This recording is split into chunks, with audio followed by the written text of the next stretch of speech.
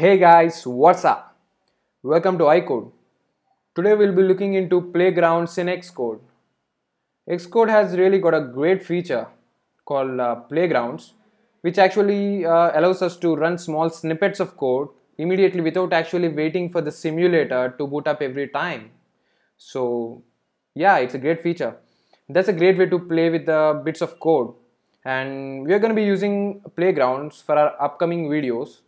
So let's see what is it.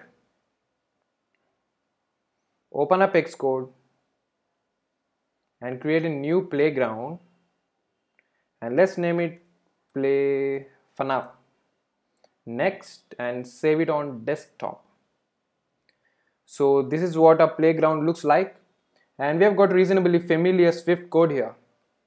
On the left side you can see the variables. This editable code on the left side, and on the right you can actually see the value of any variable that has been created. So here we have got a variable str which is equal to hello playground, and that is what you see here.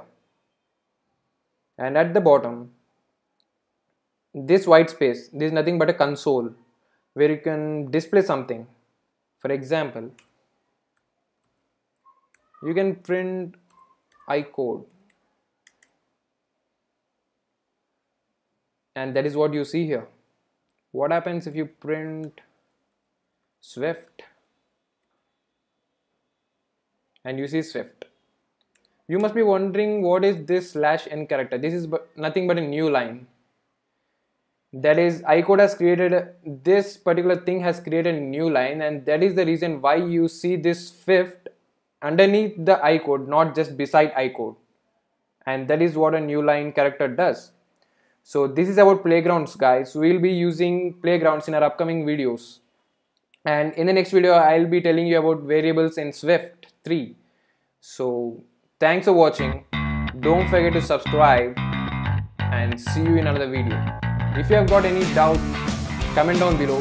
I'll respond as fast as I can. See you.